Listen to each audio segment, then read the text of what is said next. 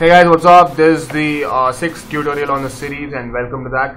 So I'll be talking about grid tiles in this Bulma CSS Framework tutorial, and it's pretty important, and also make sure that you understand this very well, because tiles are a bit confusing concept, and even it was a good learning curve for me when I was trying to work with tiles.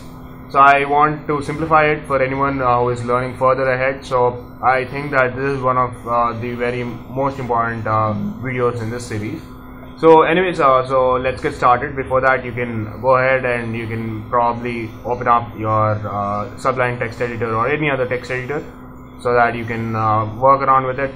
Or else you can, after the video, you can play around with the options and try to experiment it.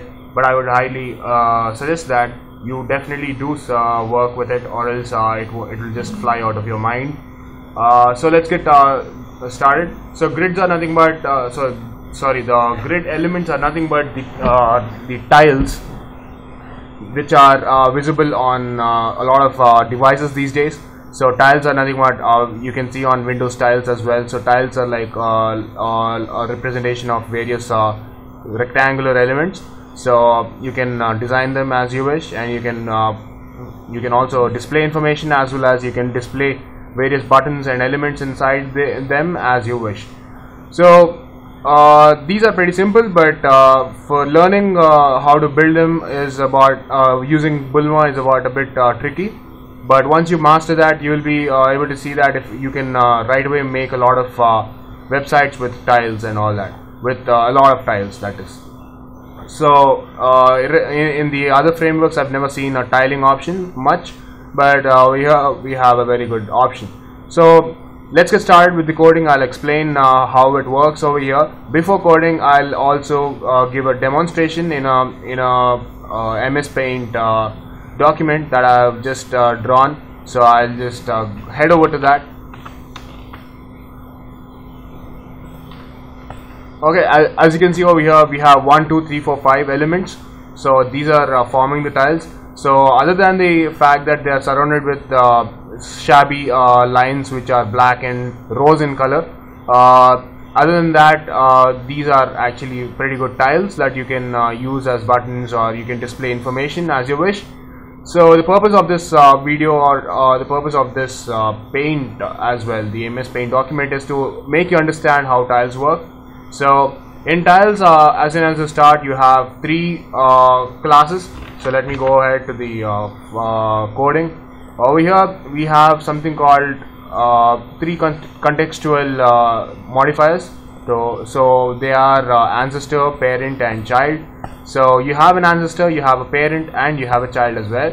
So you can have as many parents as you want. You can also have as many children as you want. And ancestor is always 1. And an ancestor is a class that is given to a division element. So I'll tell you quickly how that works. So over here on the screen, as you can see, 1 and 2 form 1 and 2 have a black box surrounding each of them, and you can also see that there is a rose or a slightly pinkish the line of surrounding all these. So over here, what an ancestor is, the rose line, the pinkish color, is what is depicting the ancestor. So this ancestor has 2 parents, and parents are nothing but the black elements over here. So over here you can see that a black element has only 1 child. So what I'm trying to say is that you have 2 parents, and each parent has only 1 child of its own. So 2 is a standalone child of the second parent. So that is how it's working over here. When we come down over here, we see that there is another ancestor over here in this group, and then you see that there are again 2 parents, but in the first parent there are 2 children, and in the second parent there is only 1 child. So that's it, guys. That's pretty much about how it works in simplicity. So I'll also add to that, you can have something called ease vertical modifier. So I'll talk about what that is right now. So over here in the coding below, you can see that there's a div class, tile is ancestor, tile is parent, tile is child, box, and other stuff. So by the way, box is a class that you can give in your Bulma CSS framework to quickly define box shape. So go ahead and do that. So if you do that, you will get this kind of layout, and these colors have been given as per these styling. So I gave an inline styling. So these are the two colors. So over here, as you can see, that there are two separate ancestors. So one ancestor has these two parents, and in these two parents there is a one child each. And over here, as you can see, that there is another ancestor, and in this ancestor you have two parents again, and the first parent has two children while the second parent has only one child. So that's how it's working over here. So anyways, let's get ahead. So over here, as you can see, there is something called div class style is parent and is vertical. So when you give is vertical class to the tile, which also is called is parent, what happens is that the stacking happens in a vertical fashion instead of a horizontal fashion. So as you can see over here, if I add something over here to the child, let's add something over here to the first one.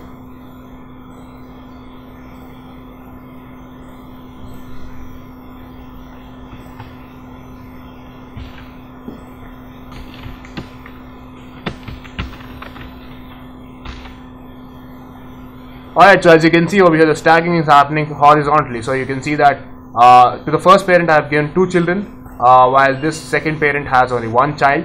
So the two children are getting stacked horizontally.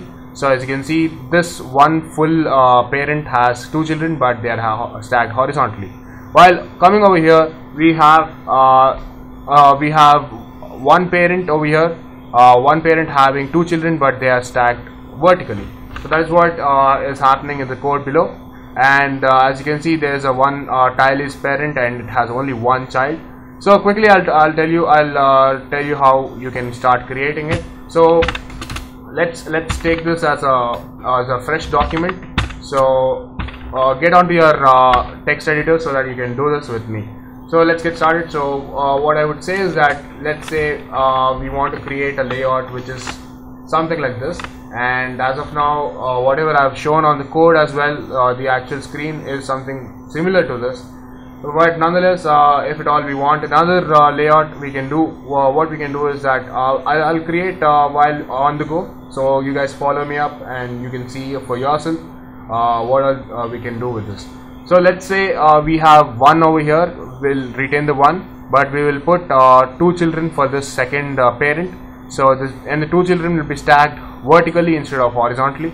So let's see how to do that. Alright guys, so start coding away along with me.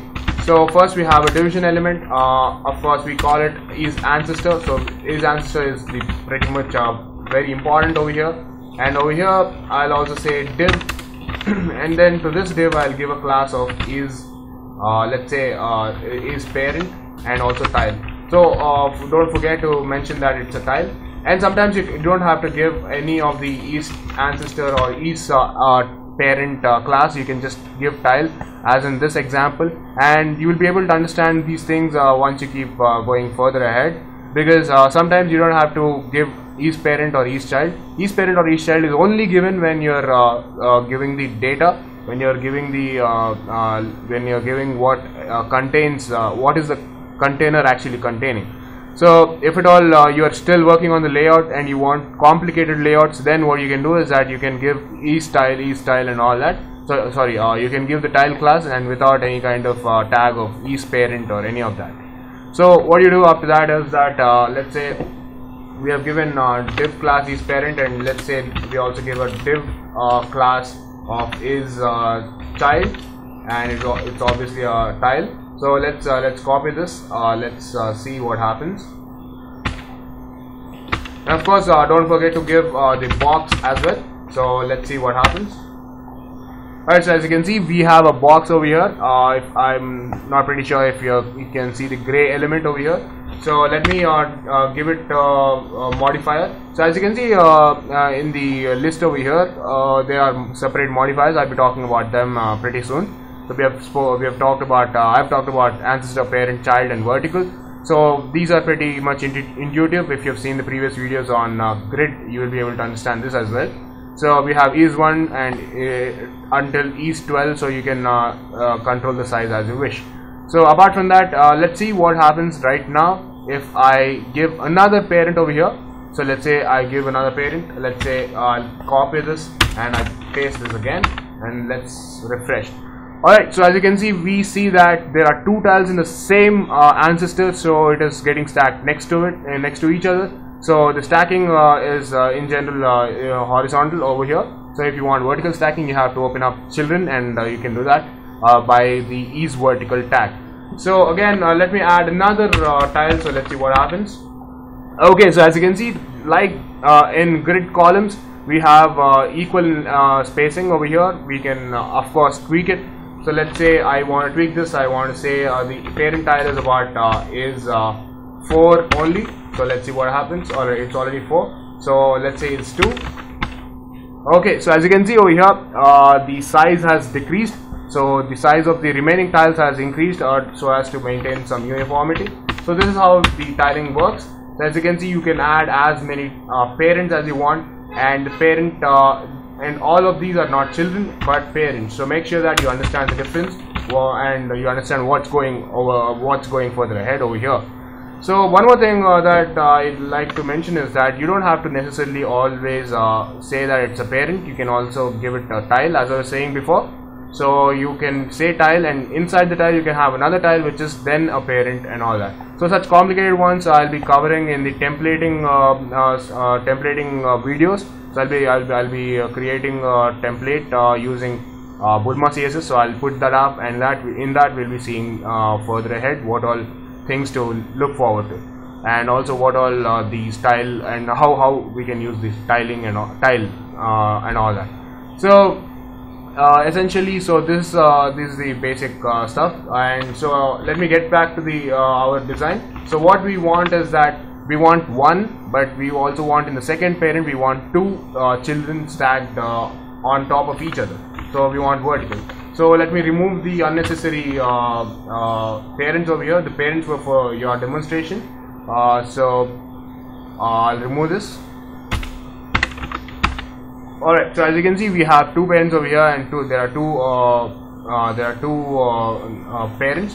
So inside the parent there are 2 children. I mean one child each. So right now what I'll do is that I'll say I'll only copy the child and I'll paste it. Let's see what happens. Okay, so as you can see over here, you can clearly see that it has 2 children and it is filling up only in the this space. So that is the difference, guys. So if you make sure that you're understanding this, this is pretty important. So if at all I don't copy this but I copy the whole parent, what happens is that the size also gets decreased for the other elements. So if I do this, you can see that since there are 3 elements, each element is the same one. But if at all I don't do that, but okay, let's say, alright, so let me clear this out. Alright, so if at all I copy only the division, that is the child division, and paste it over here, we can see that it only gets copied in the alright, it's not.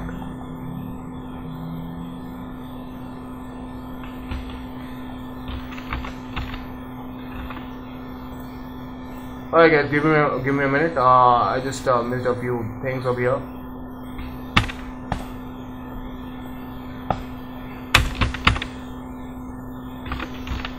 Alright, so we have 2 parents over here. So in the second parent I'm giving 2 children. So let's see what happens. So as we were seeing before itself, we have the layout as this. Now if at all I want the stacking to happen in the vertical fashion, what I do is that to the parent element I say it's vertical. So what happens is that, as you can see clearly over here, we have the stacking of the information in the vertical fashion. So as you can see over here, the tiling is as required. We have it as we want. Anyways, this random text can be generated using Lipsum, so you can go ahead to the website. I'll put up the link down below as well, and you can generate any kind of text you want if you want to experiment further ahead.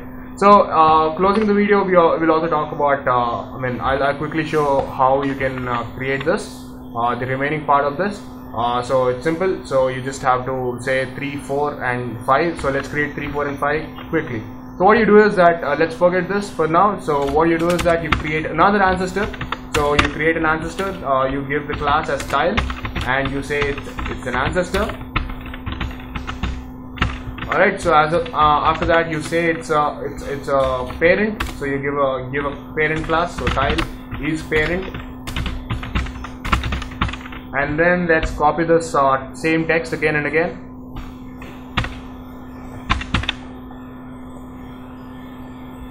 Alright, so if I refresh this, you can see that it is forming a good text, but what I have forgotten is I have forgotten to give a class of tile is child and also a box.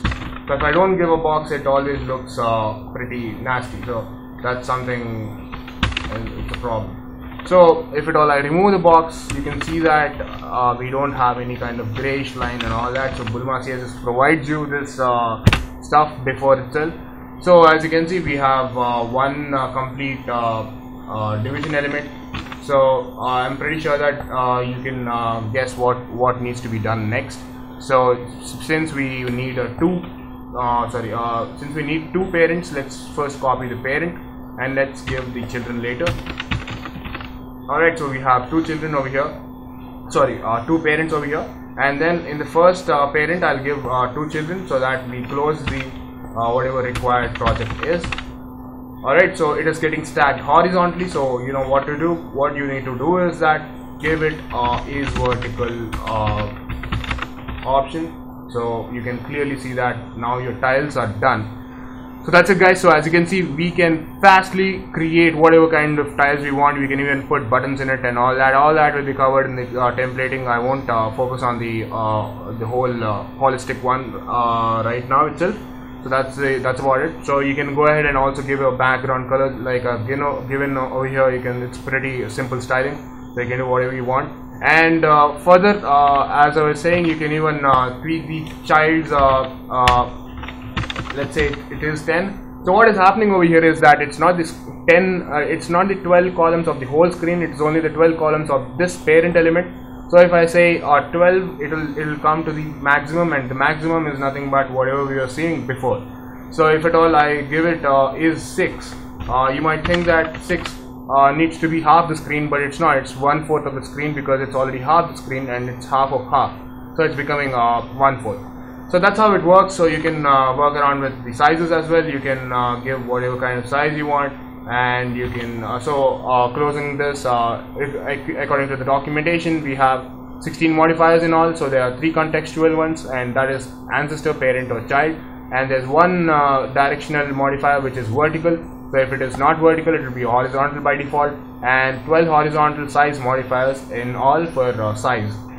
So alright guys, that's about it for this tutorial. I hope that you have learned tiles pretty properly, because they are pretty important. And go around and experiment on your text editors, and you open up some server, and if at all you don't have server local server, you can do it just like that, and test out what is happening while you use this class and all that. Always keep experimenting and learning, and I'll get back to you soon on another video. So until then, subscribe to my channel, watch my other videos, and also share them with your friends. Alright guys, thanks a lot for watching. This is DeRaze signing off. Bye bye.